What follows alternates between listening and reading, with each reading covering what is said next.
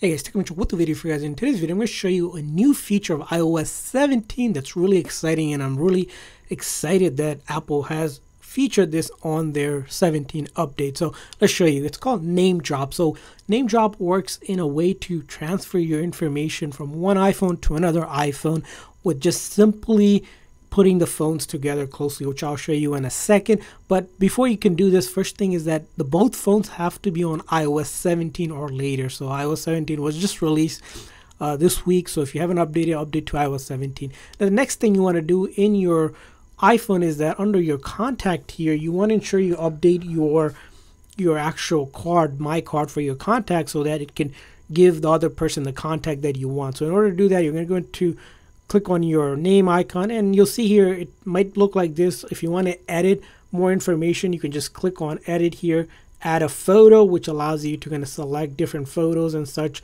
So I'll just select a photo here, right, just to show you how this is done. So we can click on done and then hit continue, and that's how your contact will be shared. And then you can crop and do other stuff as well, or skip through that. So I'm going to do it just like that, and then hit that done option here.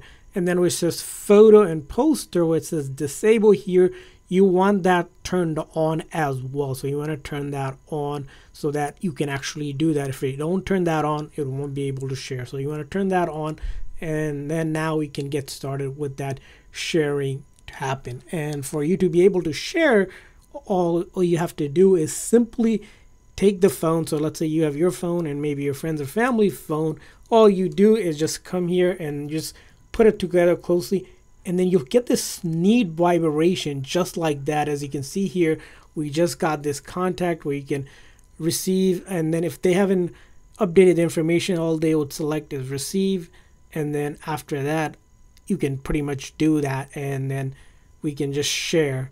Hit that share option and click on done, and now as you can see here, they have received our contact information along with that as well. So whenever you're doing this itself, right, if you're starting to transfer, if you move it away, it will cancel it. So you got to be at it until the vibration finishes. If you move away, it won't work. So if you come close, as you see here, it will begin it, but then if you move away, it will stop it. So that's kind of the way to stop it. Now, what it will not do is update existing contacts. For some reason, if you had a contact with that person, it won't update the existing one. Now, you can also do the same thing if you're sharing a contact with another person. Let's say you have a contact in your contact list besides your thing, because by default, it will share when you do that your own contact. But let's say you want to share maybe your contact, one of your contact in your thing here. So you want to click on that, ensure that, you know, whatever the contact looks like, maybe it will add one of this, right, just to show you. Let's say I have a contact here that's like this. We'll select one just to show you. Let's say I have this one over here, right, and that's how it's gonna look, and I want to share this contact, right, so I'll hit skip here, and I want to share this exact contact, right.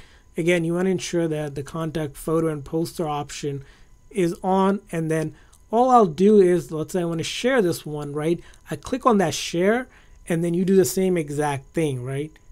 So you do that same exact thing, and as you can see here, that same exact thing will happen. You can receive or share, and then it should do that for you. So that's how you're able to go ahead and share contacts as well with another iPhone, which is really cool. So I hope you like this video on NameDrop. If so, please make sure to like and subscribe button. Thanks for watching, guys. See you guys next time.